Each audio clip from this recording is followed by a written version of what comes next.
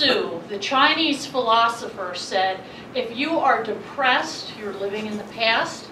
If you're anxious, you're living in the future. And if you're at peace, you're living in the present. Hopefully today's speaker will help us capture more of that peace and live more in the present. Dr. Mort Orman is an international speaker, author, and America's leading stress elimination expert. He was born and raised in Baltimore, graduated from Duke University and the University of Maryland Medical School. He practiced internal medicine in Baltimore for 23 years, and then spent 15 years as Health and Wellness Medical Director for Capital Blue Cross in Harrisburg. Dr. Orman specializes in teaching people how to eliminate stress rather than just manage the symptoms of it. He has published more than 10 books, and I learned today he ran in 5 marathons. He has also conducted stress reduction seminars for business owners, medical professionals, the clergy, and even the FBI. Dr. Orman currently runs his own Stress Mastery Academy and his unique Facebook group called the League of Extraordinary Stress Eliminators. He has also been the official sponsor of the National Stress Awareness Month held every April. Dr. Orman's insights and teaching about how to eliminate stress are radically different from what most other experts believe and recommend. Whenever I'm stressed, my go-to is dark chocolate. You may find it curious that stress spelled backwards is desserts. Coincidence? I think not. Now, I don't know if this would be, Dr. Orman's unique stress elimination approach enables people like me, and maybe some of you, to achieve results faster, more permanently, and with less struggle and effort than can be achieved with more traditional stress management approaches and well-known relaxation techniques. Please give a warm Rotary welcome to Dr. Mort Orman.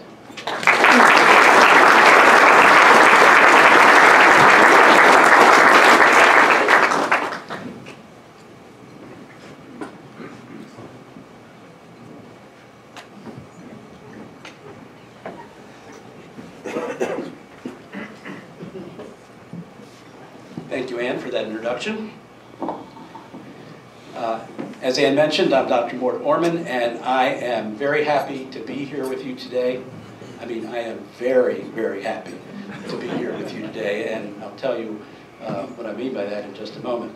But our topic today is how to eliminate post-holiday stress, post-election stress, and basically any other type of stress you might experience, whether it's the common everyday ordinary stress that many of us experience frequently, or some new unexpected crisis or challenge that just hits when we're not counting on it. Any kind of stress that you might experience in your life.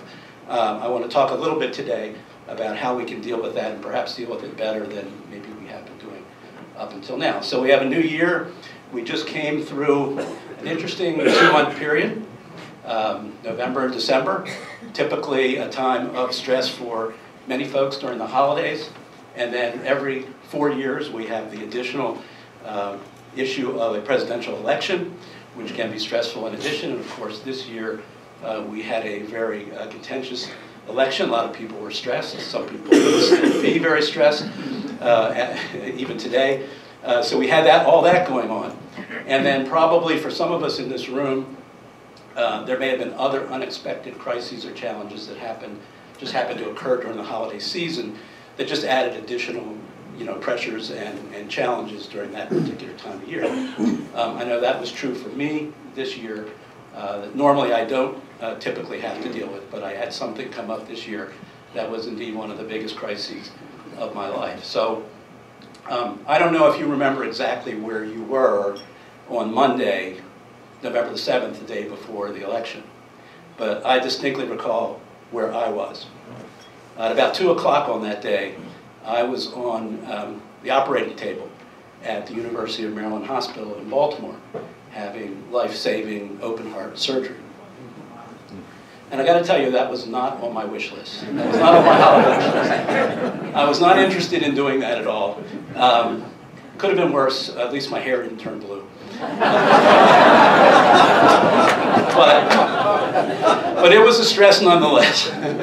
And it caught me kind of by surprise. I had been in perfectly good health, or very good health, and started developing some chest pains last summer.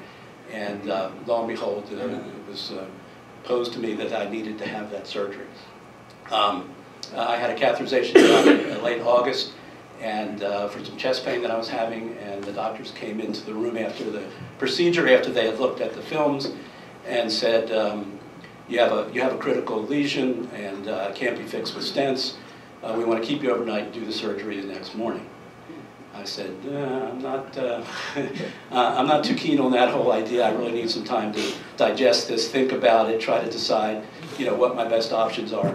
So I went through a 2-month period before November of wrestling with this whole issue of what was I going to do. Did I really need to have that massive procedure done?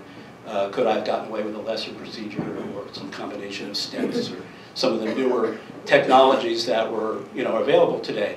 So I went through a process of evaluating what my options were, and eventually when I discovered that really there were no better options than the open heart procedure, okay, so where was I going to have it done, who was going to do it, when was it going to be done, and what kind of procedure was I going to have, because there's multiple ways you can actually do that procedure. So I had to go through all these things and meet with doctors and meet with people, and it was over a 2-month period. And you have to know that I knew, as a physician, I knew I was taking a risk in doing that. I knew that any day, I could have a sudden heart attack and die. I knew that every night when I laid my head down on my pillow, I might not wake up the next morning. So when I say that I'm happy to be here with you, I really mean I'm happy to be alive so I can be here with you and share some of the things that I've been sharing with people about stress for the last 30 years. But that was a very difficult period for me. It could have been extremely, extremely stressful. I basically had several months to think about it, worry about it, and drive myself crazy if I wanted to have done that. And one of the things I discovered in this whole process is it's a very different experience when you're on one end of the stethoscope telling somebody they should have open heart surgery, which I did. I advised many of my own patients to have that procedure. Many of them did, and did quite well. Of course, there were some that didn't, so I knew about some of the adverse outcomes and consequences and catastrophes that can happen. But it's very different when you have somebody telling you, you need to have that procedure done. So it kind of shocked me and threw me for a loop, unexpected, and I had to deal with it. Oops. However, what I'm here to tell you is that I had very little stress, anxiety, or sleepless nights through this entire 2-month procedure. I had actually very little stress during the actual procedure itself and the 4 or 5 days I stayed in the hospital. Here I am. This is the next day after the surgery. This is Tuesday, election day, when they had me up in a chair, and eventually later on the day had me walking in the room.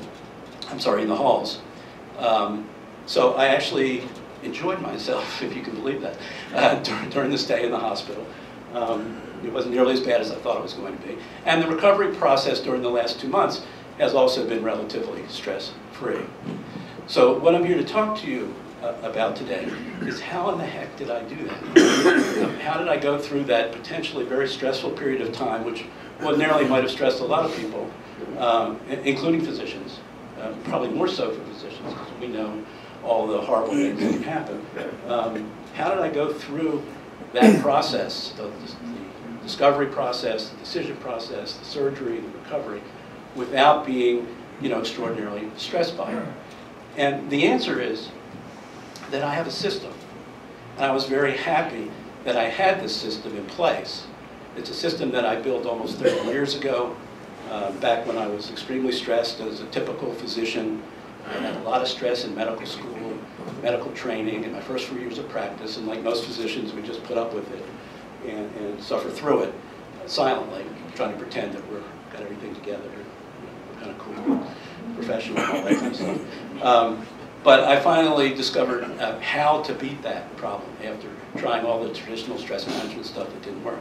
So I built this system over a number of years. I've been teaching this over the last 30+ years. And I was very happy to have this system in place when this sudden crisis hit me, because I relied on this very heavily to get through that several-month period. And I actually use the same system. I've been using it almost every day of my life for 30 years to deal with everyday ordinary stresses that come up. So part of what I want to do today is just give you a little insight into what the system is and how it can be very helpful. So 3 questions I want to pose to you today.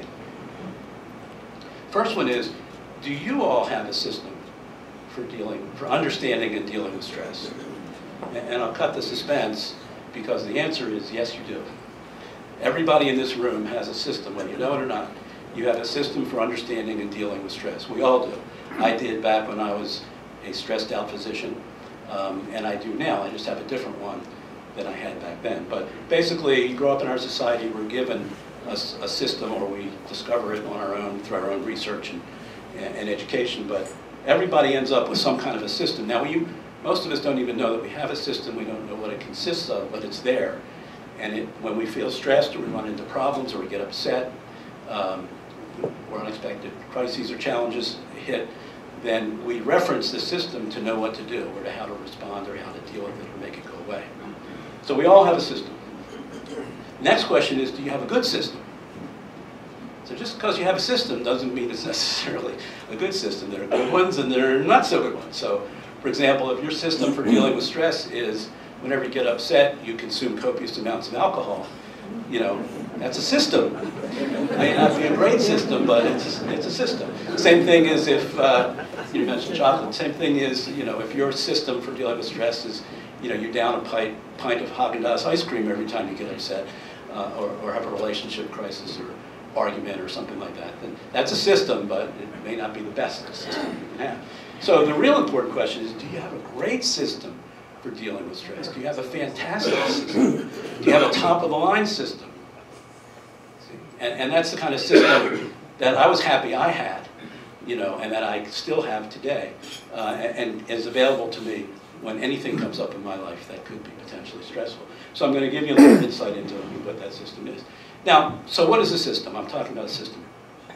We all know what systems are, basically, but they're an assembly of components that work together to produce a certain outcome, usually a desirable outcome. So, for example, anybody in business, you know that part of the success of your business is you have a lot of business systems that help you be successful. So, you know, you have accounting systems, you may have client acquisition systems, you may have procurement systems, you may have all kinds of systems for assessing your competition in your marketplace. We all know that there are various business systems that you have to have, you don't have to have, but it helps to have to run a successful business. Same thing if you just run a household. I mean, there's all kinds of systems that we use to run our households and to make things easier and to produce certain results. So we're all very familiar with systems. Our bodies are systems. You know, there's circulatory system, respiratory system, nervous system, you know, that all combine to allow us our bodies to function. So systems are all around us. We can't escape them. And we even have mechanical systems. So our computers are, you know, a system. Our automobiles are systems. And again, now the automobile has evolved and changed over the last several decades, but the actual system structure, you know, at a sort of a skeleton level, the basic raw components haven't really changed that much. You know, you still have an engine, you still have wheels, may not be four, but you still have wheels. You still have a seating compartment, a drive shaft, an electrical system, an exhaust mechanism. So the components have stayed pretty much the same, and the relationship of the components have been pretty much the same. But all the components have evolved and changed over time. But the basic structure of the system stayed the same. What's important to realize is we also have cognitive systems. Many, many, many cognitive systems. Some of which we're aware of, some of which we're not. Some of which we built intentionally, some of which were given to us by our society or by other people or experts or things we see in the movies or read in magazines or get taught to us in seminars, workshops, who knows where. But we all get these cognitive systems as we go through life, and they function to help direct us and guide us when we need to get things done, or we need to handle a problem or solve some issue or be successful at something. So I had a cognitive system once upon a time, many years ago, It was a system for how to succeed in relationships. And especially it was a system for how to succeed in relationships with women.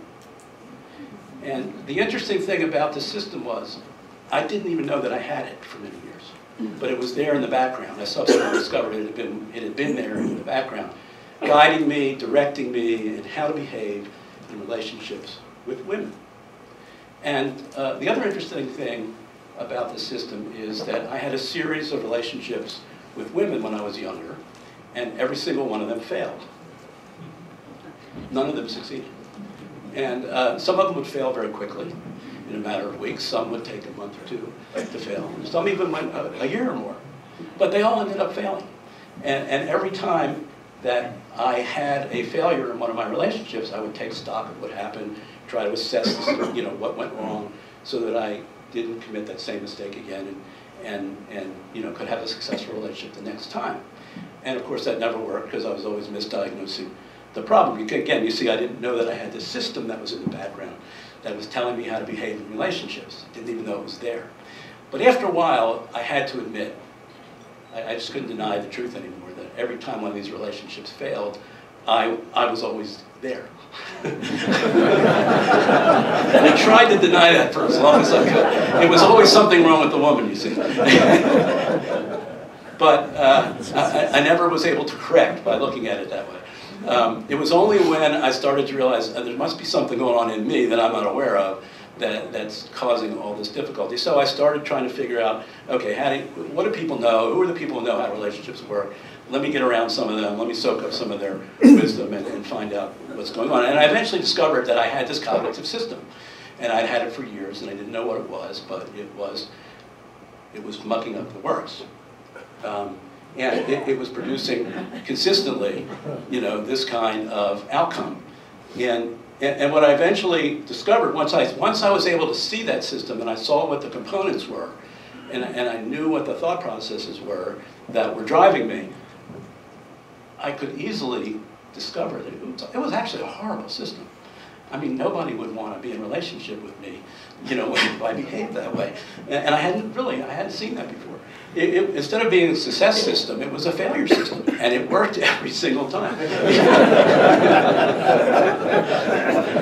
So I immediately realized if I was going to have success in a relationship with a woman, I got to change my system.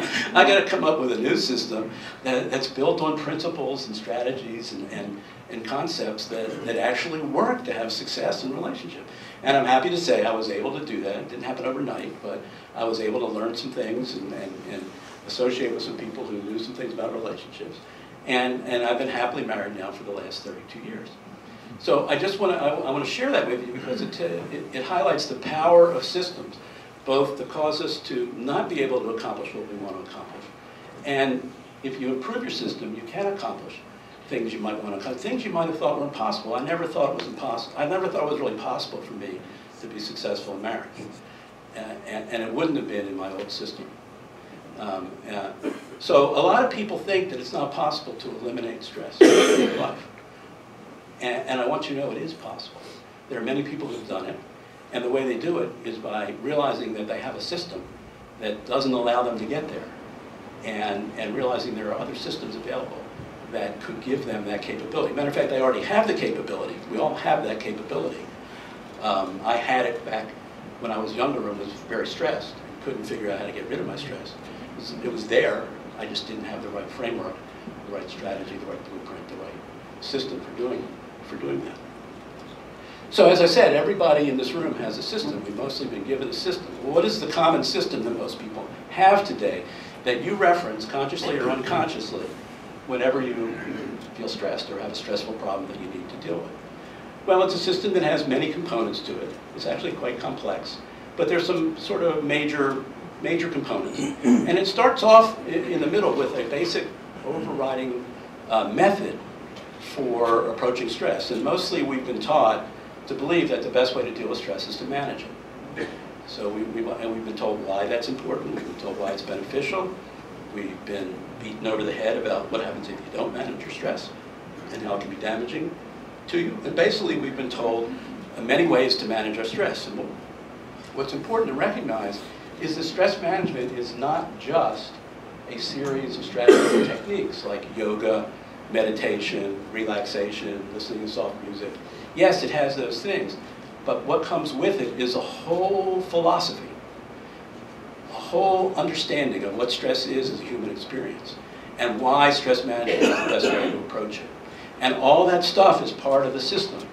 All those beliefs and concepts are part of the system that has us conclude and buy into the idea that the best way to deal with our stress is to manage it. So for example, part of the system that we all have are certain understandings about what it means to be human.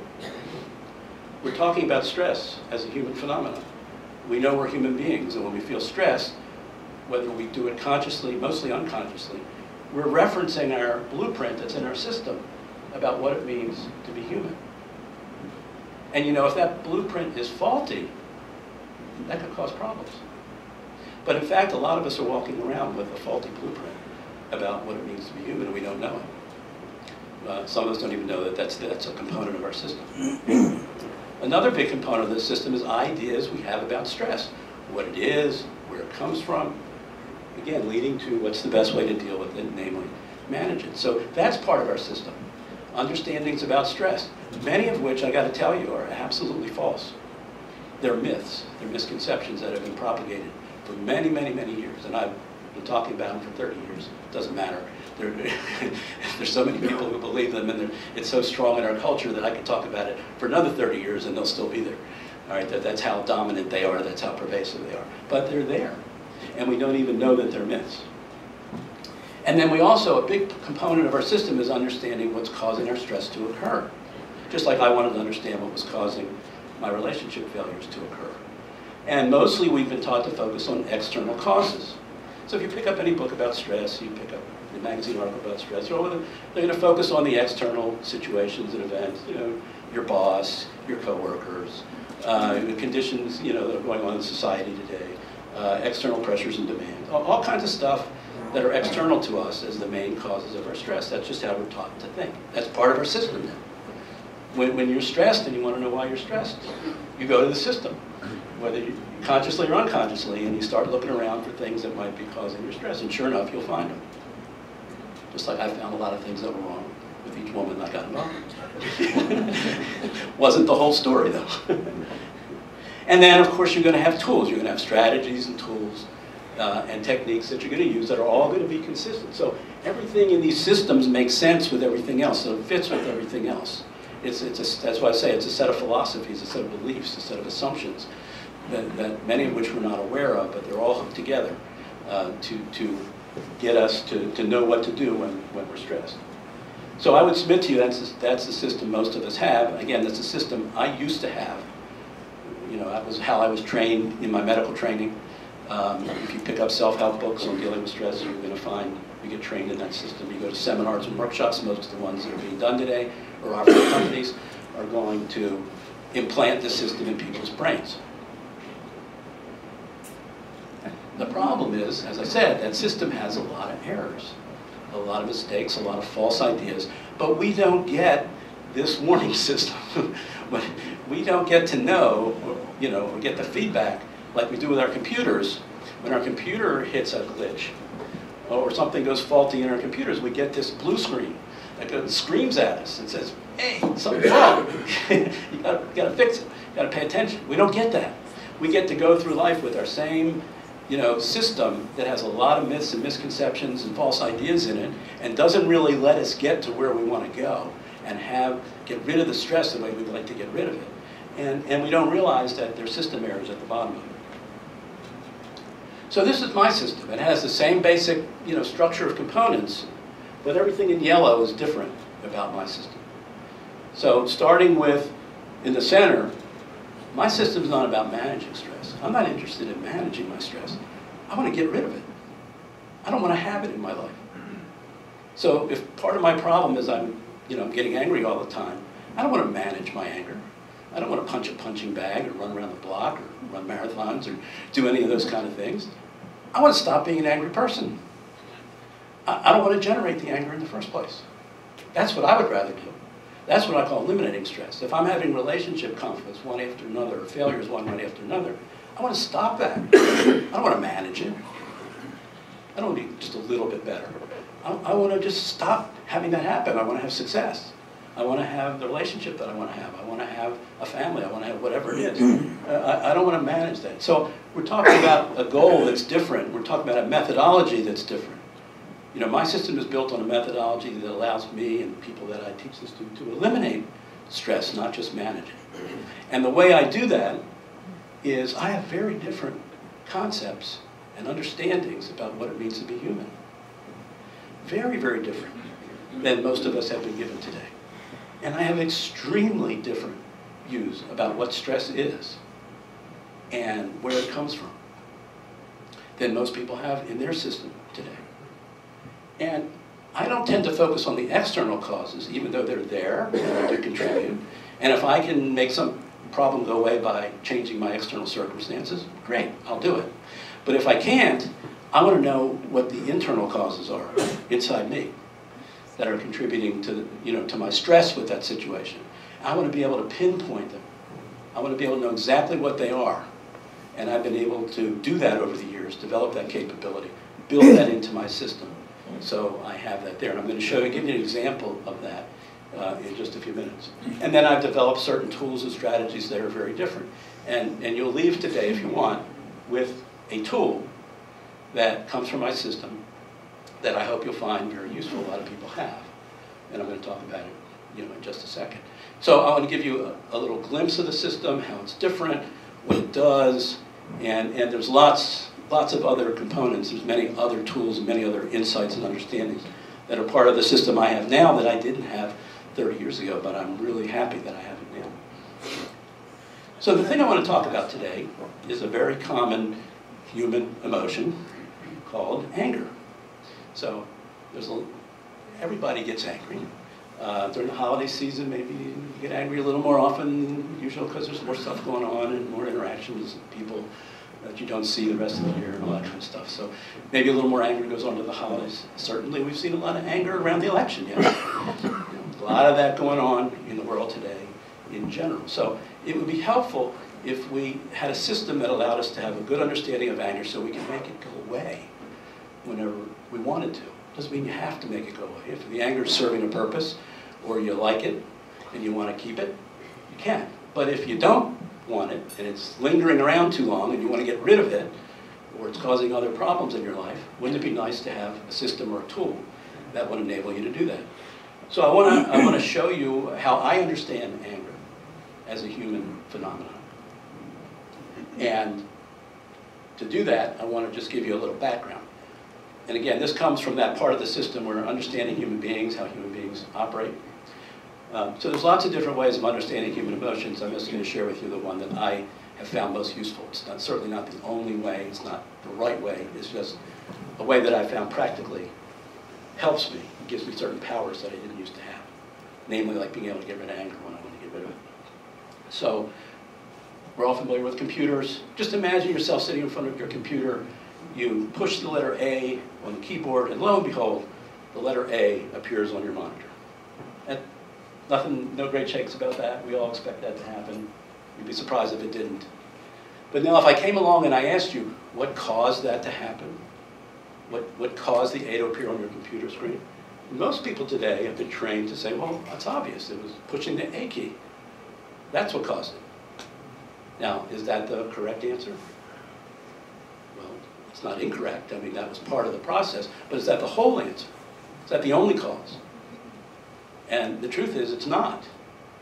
Something else has to be there for that A to appear on the computer screen. And what it is there has to be a program running invisibly to us in the back of that computer, in the guts of that computer. There has to be an operating system. There has to be a word processing program. It's written in very specific language. You and I don't care what that is. All we care about is to push the A, does the A appear on the screen? But if you are building computers and you're a programmer, you better know what that language is, and it's not random. It's very precise, and you got to do it exactly. The program has a very specific language and instructions that make those pixels show up in that configuration so you don't get a B or an X or just some random stuff, okay? So there has to be a program running in the background in that computer or you don't get the letter A on the screen. Well, the same, it's an analogy for what happens for us as human beings whenever we have a strong emotion. All right, when somebody pushes your anger button, it's not just that they push that button, it's that they triggered a program inside you that has to be there if you're experiencing the emotion of anger. And that program is actually not that difficult to understand. It's basically certain ways of thinking and perceiving or looking at the world and certain ways of responding automatically. When these things happen automatically, we're not thinking these things, just automatically something happens and you get angry. You see something, you get angry. You experience something, you get angry. You think about something, you get angry. It just happens automatically in our bodies. But there's a program there, and most of us don't know what that program is. So I'm going to show you what that program is today, and you don't have to take notes or anything. I have printed it out for you. When you go out at the registration desk, if you're interested, you can take this home with you so you can use it as a tool and to help you better understand the sources of your anger, at least in the way that I do in my system. I'm just going to go through the thought process piece of it. I'll leave it to you to look at the behavior side of it. But so what are the internal causes of anger? How do we have to be thinking and perceiving in order to feel the emotion of anger? Well, the first thing is we have to view whatever's going on as if somebody was doing something bad or wrong. So notice we usually don't get angry if we think something's great or terrific or wonderful. You know, it's usually somebody's doing something they shouldn't be doing, something bad or wrong. And also someone is usually being hurt or harmed or negatively impacted. And we really need to have both of these things, okay, in order to feel angry. So for example, when the planes flew into the Trade Center, years ago, we all got angry, right? Most Americans had an anger reaction. Why? Because that's what we viewed. That's how we viewed it. The terrorists were doing something bad or wrong. They shouldn't have done. Obviously, people were getting killed. Americans were being killed. Our country was being invaded. Bad things. But what if we were a young, up-and-coming terrorist in the Middle East and we were in terrorist training school and we watched that same event on television that same day? Would we be angry? No. We'd be jumping for joy. Well, was that something bad or wrong that happened? No, as far as we're concerned, that's great. That was an accomplishment, an achievement, a big one. Someone was hurt or harmed negatively. We weren't. We were actually, our aims were forwarded, if you're thinking from a terrorist point of view. So you all know that different people can look at the same situation, one will get angry, one won't. Well, this is why. Because one has this program triggered in them, and they view the world this way, and they assume these things are true, and another might not. Okay. And then the third piece of the puzzle is the person who did 1 and 2 above, who did the bad thing and hurt or harmed somebody, was 100% responsible or unilaterally to blame. So there's almost always this unilateral blame piece. Somebody else did it and we didn't have anything to do with it. That automatically, happens for us when we get angry. And then there's another one, which is the person who did those things and was unilaterally responsible should admit what they did wrong, offer to make amends, and or be punished. Have you ever had somebody that you confronted that you thought did something bad or wrong, and they hurt or harmed or potentially hurt or harmed somebody, and you thought they were 100% responsible, and you confronted them and they didn't own up to it? They wouldn't admit it, they got defensive, maybe they attacked you, but they denied that they did whatever they did. Doesn't that make you doubly angry? You know why it makes you doubly angry? Because not admitting it is another bad or wrong thing that they just did. We were disappointed and let down by the fact that we expected this person to admit it since we gave them the evidence, we confronted them, but they didn't. They refused to. They were 100% responsible for not admitting it. We didn't know anything to do with that. So it just cycles again.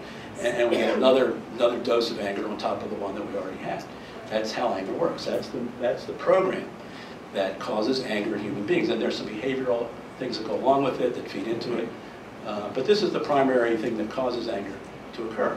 And you know what's very interesting about once you understand this program and once you understand this relationship to anger, what's really fascinating is that more than 50% of the time that we're feeling angry and we're thinking these thoughts, and we're thinking these thoughts are true. They're not. Somewhere there's a fly in the ointment. One of these top three anyway, beliefs, perceptions, assumptions, is not going to be true. It's amazing how often that happens. But you would never know that unless you knew, what was going on, unless you knew the mechanism that was producing your anger in the first place. Because you wouldn't be able to question these things. You wouldn't be able to take stock of them, challenge them, ask yourself the question, did somebody really do something bad or wrong? Was somebody really hurt or harmed? Was that person 100% unilaterally responsible? And is it true that I had absolutely nothing to do with it? You'd be amazed at how often that one isn't really true. Give me an example. I used to love to get upset when I was in my younger years, before I had this. I used to love to get angry with people when they cut me off in traffic. Isn't that fun? You're in your car, you're safe. Well, you used to be safer, but you could get shot now. But you like to work up that anger. You start making gestures and whatever. I used to do that. I used to love that. And then one day, as I was getting into this stuff and learning this stuff, one day I'm driving down the road. I'm in the right-hand lane of a highway, and somebody meanders on from the entrance ramp and slowly just eases in front of me, and I slam on my brakes, and I start to work the anger up, and I'm really interested in doing that, and then all of a sudden I notice, hey, I was going like 80 miles an hour when this happened. Uh-oh. I couldn't keep being angry at them. Why? Because I had to be angry, I had to see them as 100% responsible for screwing up and doing something they shouldn't have done. But now I saw that I participated because I was going 80 miles an hour, and they probably didn't recognize that. And I recall times in my life when I've been in that exact situation. I wasn't doing something bad or wrong. I wasn't being an inconsiderate driver. I just got on an entrance ramp. I quickly glanced, saw a car in the distance. I didn't realize how fast it was going, but it was going pretty fast. And so I made that same mistake. I can't really blame this person now. I can't really see them as being an inconsiderate, bad driver that committed some horrible sin that they shouldn't have done. And I couldn't get angry anymore that particular day. That's the way this works. When you discover something is amiss with one of these automatic assumptions that happens for us that's driving our anger, you have the power to turn it on and off if you can see that something isn't true. So for example, I said, whenever we get angry, probably 50% of the time it's because we're seeing things and looking at the world in ways that aren't consistent with reality. If you're a person that gets angry a lot, more so than other people, it's 75% of the time that you're looking at things cockeyed. But you don't know that. Most people don't have the ability to know that. They don't get that system error warning. And they don't know what it is that's driving their anger in the first place. But if you teach them this, if you show them this, they then can get an idea of what's going on, and they then can step in on their own with the help of others and assess the situation and see if their automatic reactions were correct. Let me give you one final example. And then, like I say, you can pick up this handout on the way out so you can remember what we're talking about here. But I call this the French fry story. And it has to do with me and my daughter. She's now almost 30. But when she was 3 or 4 years old, we were driving home one night from some event somewhere. We were about 30 minutes from her house. And she's in the back seat in her car seat, strapped in the middle of the back seat so I can see her in my rearview mirror. And she starts screaming and whining and complaining, "Daddy, I'm hungry, I need some food." And I go, "Tracy, we're almost, we're only 20, 30 minutes home, can you wait?" And she says, "No, I can't wait. I'm starving, I need food." All right. So, I pulled into a fast food restaurant. "What do you want?" She said, "I want French fries and an orange soda." I said, "Okay." So I ordered French fries and an orange soda, and the bag was handed to me. I handed it back to her. She quiets down. I start driving home. Okay, everything's copacetic. So I'm driving a couple minutes, and I decide to look in the rearview mirror, expecting to see her happily eating her food. And so I look in the rearview mirror and don't see her eating her food. What I see her doing is taking the French fries out of the bag and breaking them in half and putting them on the armrest of her car seat. And I want you to know, when that visual appeared for me, I just welled up with anger. She played me. She manipulated me. She lied to me. She told me she was so damn hungry that she couldn't wait. And she's very patiently now, waiting to eat her food. And I was just getting ready to blast her, and criticize her. But I had the good fortune of having gone through this a zillion times before to realize that frequently I'm wrong when I get that urge, or when I get that emotion. And I stopped myself, fortunately, and I said, I'm going to ask what she's doing. I don't think she's got a good explanation, but I'm going to ask anyway, okay? So before I blasted her, I said, Tracy, what are you doing? And I'm looking in the rearview mirror, and she says, Daddy, they're too hot for me. I went, oh, I'm so happy. I didn't go with my urge and blast her, because she really wasn't doing something bad or wrong. She really hadn't played me. She hadn't taken advantage of me. Both of those things had gotten triggered in my body instantly when I saw that visual. And they were both wrong. They both were not consistent with reality. I didn't know that at the time, but that's where my anger came from. But at least I knew, I had confidence that number 3 was correct. That had to be the truth, right? I didn't have anything to do with her breaking her french fries and putting them on her armrest. I mean, that was totally her, right? That was on her, that wasn't me.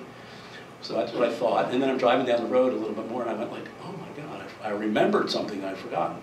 About 2 weeks earlier, my wife, daughter, and I had been in a restaurant. And my daughter had ordered a kid's plate. It had french fries on it. Waitress brings it out, and I see steam, coming off the french fries. So as a good father that I try to be, I quickly got up out of my chair, and I cautioned my daughter about eating the french fries. And I went over and I started breaking the french fries in half so they would cool off for her. And I'd forgotten about that. Okay? So what was the truth about number 3? Did I have nothing to do with that? No, I taught her the damn technique 2 weeks earlier. And that's why she was doing it. So when I tell you that these things are frequently wrong, all you need is one of them. One of the 3 big ones, to find that it's wrong. And your anger, just like I said with the speeding person cutting me off thing, all you need is one of them to break up this false reality that gets triggered in her body that drives her anger, and you can do that. So this has been this kind of tool, having this kind of information in my stress elimination system. And you can do this, by the way, for any emotion. And I have done this for a number of the main emotions that we experience. It's very, very handy. I relied upon this very much dealing with the natural anxiety that was there for me about having open heart surgery and, and all the kinds of things that could go wrong, and was I making the right decision, and blah, blah, blah, blah, blah. So it's very helpful when you know the programs that are involved and you have those tools that you can access, to be able to step in and make those emotions, when you don't want them, disappear. So I just wanted to give you a couple things. I wanted to give you the message loud and clear. You can learn to eliminate stress. It's not impossible. Stress is not an inevitable, unavoidable part of modern life. You can live relatively stress-free in this crazy world we live in today. You just have to have the right system, the right understandings for doing it. And like I said, I am very, very happy that I went through the surgery, and I've been given a new lease on life, and I hopefully have another 20 or 30 years that I can do talks like this and share these principles with people. And this is actually my first time speaking since the operation, so I thank you for giving me the opportunity to do that. And I hope you've gotten at least some insights or some of these questions to go home and think about. And please practice with this tool. I think you'll find that it's reliable. You can go to the bank on it anytime you're angry. This is going to tell you exactly why. Whether you can get to the bottom of what's true and what's not true, it's going to depend on how deeply you want to go and how good you are at recognizing the truth and when you may be being misled. But it's very, very powerful once you get your hands on it, once you practice with it a little bit. So again, very happy to be alive, very happy to be here, and thank you all very much.